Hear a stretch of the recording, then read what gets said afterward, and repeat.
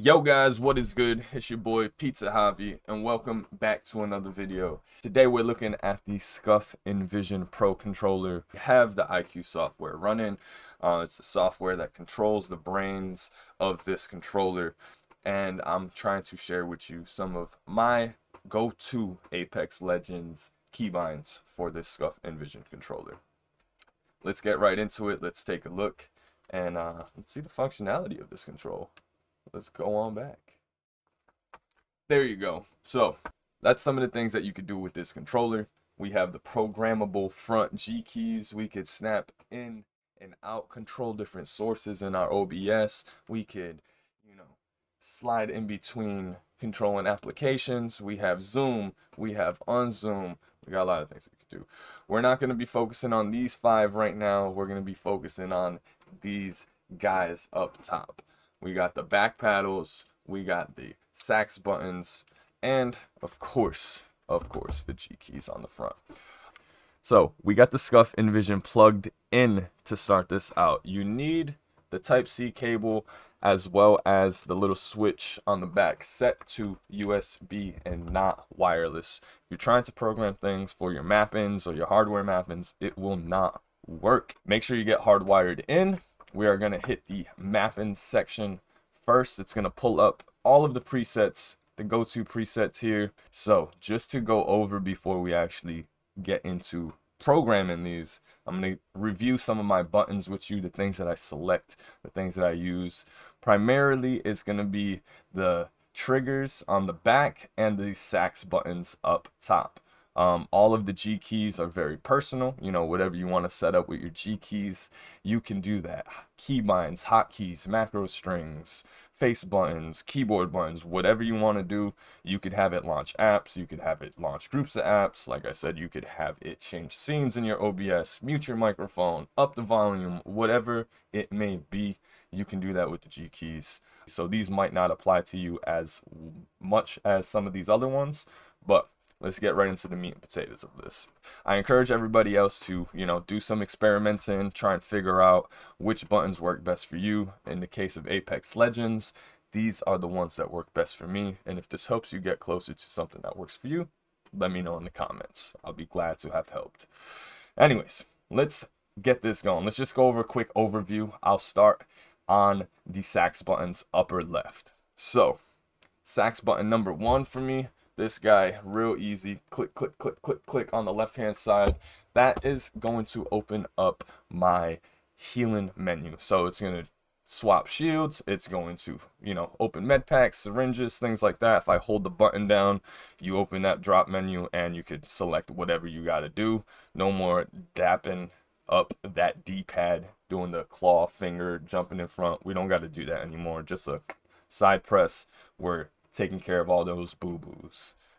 On the top right, I switched this to my grenade menu actually. So same idea, the grenades can be used on the fly. You could tap that right sax button right on the shoulder of the control, pull out your grenade, you hold it, you have your grenade menu, you cycle through, quick, no more finger dapping up the D-pad. We don't need that. And then the paddles on the back. This is how I pretty much set my paddles up on every shooter, every game that I've played so far.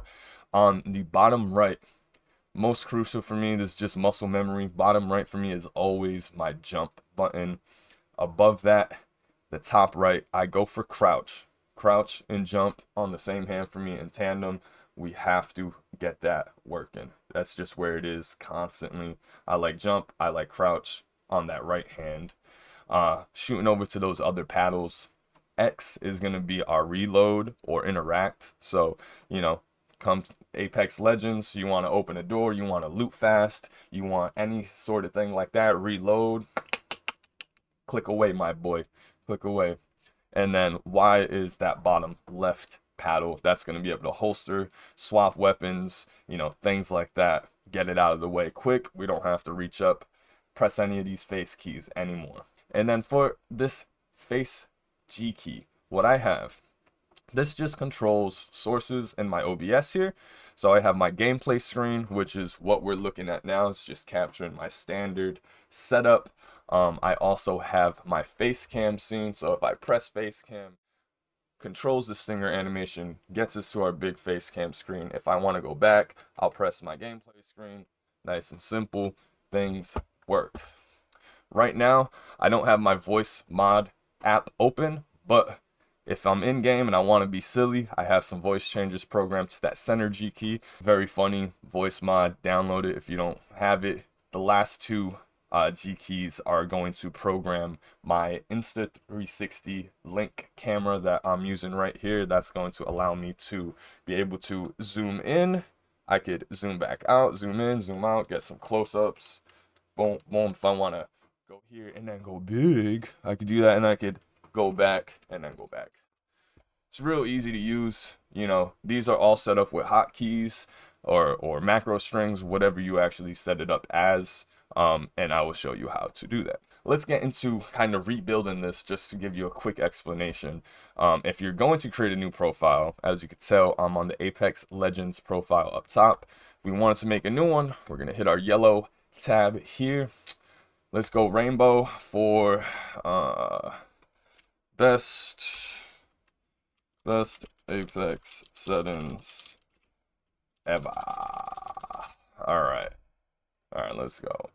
Good best. It's a good best. All right, it didn't save the name, but whatever. We're going back. Good best Apex settings. Perfect. All right, so once we got good best Apex settings, I'm just gonna run through quick on how to program these very easy. If you want to add in new ones, we got map and type. I would say jump from one menu to the next menu to the next menu and then to the next, because if you start clicking up here, clicking down here, clicking here, things get a little odd. So we're gonna hit D-pad, we're gonna hit which button we want to assign, we're gonna click that button, and then we're gonna press up on the D-pad. That's heal. We're gonna add another key binding. We're gonna go to D-pad, we're going to hit the button, we're going to hit the button, and then we will hit the button again. So we have heal, we have grenade. If we're going to program some face keys and things like that, you would do the same exact thing. So in my case, if you want to, you know, do some sort of keybind or keystroke or whatever it is, we're going to hit keystroke, we're going to hit the button. I'm going to hit the middle G key just because for the sake of the video, I know that this activates a voice changer. All right, so simple as that. You press it, it works. You press it again, it disables. It's easy, you know. And to make it even easier for you, if you're swapping in between all of these custom mappings and things like that, we have this little mapping library down here, and if you save some of your mappings, you could just clickety click, boom, look at that, crouch is on there, now we got jump on there, now we got swap weapon on there, now we got reload interact on there, and then we could just press all the corresponding buttons. So swap weapon, casual, we got jump, casual, we got crouch, casual, real easy. So the way that you actually save these to a mapping library so you can continue to kind of add these custom mappings in is these little ellipses here. You're going to click those, you're going to hit save to library. That's going to save it to your library down here. So if you ever created new ones, you could do exactly what I just did and fill these in quick. So for instance, if I want my my face cam on this one too, face cam here, keystroke, boom, face cam, yada yada. Very easy, very simple. We're going to map it. We're going to here. Boom, click. Very simple. We're going to add this specific. Let's go back to face zoom. We're going back to cam. Cam is going to be here, and face zoom. Let's go here. Perfect. So very easy, as you can tell. If you wanted to map to keystrokes, this is again to control my camera. Alt 4 is my keystroke that gets me to zoom in on my face. You could program it to be whatever. You could do mouse apps. You could launch an app. You could disable stuff. You could just not have it programmed at all. You could do macros, profiles, whatever it's got to be is what you could do here. It's pretty much clears up the mapping section. So as far as mappings go, this is going to save on your control for only when you're connected via USB-C. So That's what the hardware mapping sections is for. So if we go to hardware mappings, you're going to realize you don't have the G keys anymore. The G keys become, you know, default. We have mute, volume up and down. We have mute mic, volume up and down, mute in general, and then whatever this little leaf is. I think it's like eco mode or something. What is this? I don't know. It's a leaf. You plant a tree. Anyways, if you want hardware mappings, if you play Bluetooth like me and you want to, you know, get rid of this cable every now and again, and you still want those back paddles and everything to work, what we're going to have to do is set them up again separately. I know I wish the mappings library was on this one as well, but it's not. It's the same process. You just got to repeat it, rinse, repeat. D-pad, buttons, we're going up, we're hitting the shoulder. I know we're doing right, casual. We're doing A button, A, boom, we're doing another one, we're doing B, boom, we're doing X, boom, casual, and then we're doing that is Y, casual. So these are the same programmed 6 from our mappings back here, but look at this. If you try to hit mappings and go back before saving your hardware maps, it's going to tell you, don't do that, boo-boo. It's going to say, that's really bad, and you got to go to your device settings because it won't save. That's exactly what it says right here, just so you know. So just hit device settings when this pops up. The Scuf Envision Pro has 3 savable onboard memory slots. As you can tell, I have Apex Legends as one. I have my Fortnite one as a second. And then I have this third one that is going to be our overwritten file. So this is going to be the one that we're using. So make sure up here before you click overwrite, you got the best Apex settings you could ever possibly think of. And then you hit overwrite. It's going to tell you don't disconnect the noodle from the control. Don't unplug the wire. Don't close the program. Don't do anything weird. It's going to take a few seconds. You hit OK. Boom. Saves the best settings for Apex on your controller. So now what that means is when you are playing wirelessly, you have your onboard memory. So you use your onboard memory. You press the little switch profile button here in the middle, and you could tab between all of those settings. So it's very simple to use. If you like things like lighting effects and you want to add stuff like that, feel free. They got a couple preset options, color wheels, pulses, color shifts, random colors. You could pick alternating colors. You could go from blue to like a green, or a blue to red, and then when you actually press it, you could go back and forth extra quick, yada yada. As you can tell, now control blue, red, very cute, very cute. So you can do stuff like that.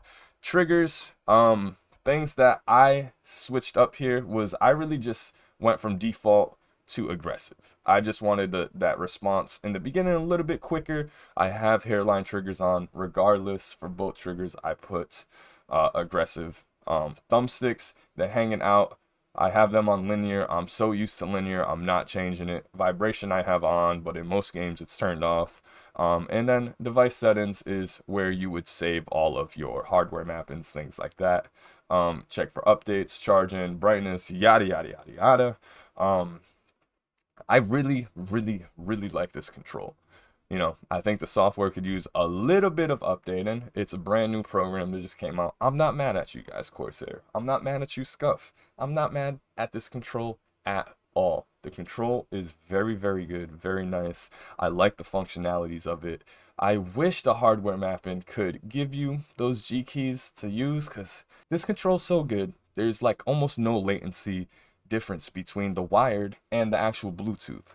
So it sucks that it can't remember 5 more buttons, because I want to use it Bluetooth all the time, yo. I want to use it Bluetooth constantly. I want to have all my accessibilities. It's probably my only gripe with this control is like, why can't I use the buttons wirelessly on the face if I could do these? That's my only thing. That's my only thing about this program. I'm not mad at y'all, because I know y'all gonna update it. I got faith y'all gonna update it and give me my access. But if you don't, we're gonna revisit this video. So the software is very simple, guys. It's very easy to use. You got all your programmable G keys. You got all your programmable sax buttons. You got the triggers on the back. You got to figure out ways to use them the way you like. If you like zooming in and you like zooming out, you could do that. If you like switching in between scenes and having these stinger animations go crazy, you could do that too. If you want to set a rage quit button, you could do that. You could do that, man. You could press G3, have it hotkey up, escape, back, all of the buttons, and you out the game immediately. You can do whatever you want with this controller. I hope that in the future they give you even more functionality with this, because man, I have been loving using it so far. A lot of people were complaining about issues as far as comfort, disconnecting, and like, you know, stuff like that. I haven't really had any issues with the control yet. I've been using it for about 2 weeks now. I will let you guys know if anything negative pops up about this thing. But right now, I'm liking it. I would give this like, I would give it like a 92% out of 100 right now. There's a few things that I'm not liking about it, like the non-programmable G keys in the front, yada yada, splitting hairs. These are the best Apex Legends settings for your new Scuf Envision Pro controller. And if you enjoyed it, drop a like, leave a comment. If you have questions about the software, hit me up, yo. Say what's good to me on YouTube. Say what's good to me on IG. It's Pizza Javi on everything. It's your boy, Pizza Javi.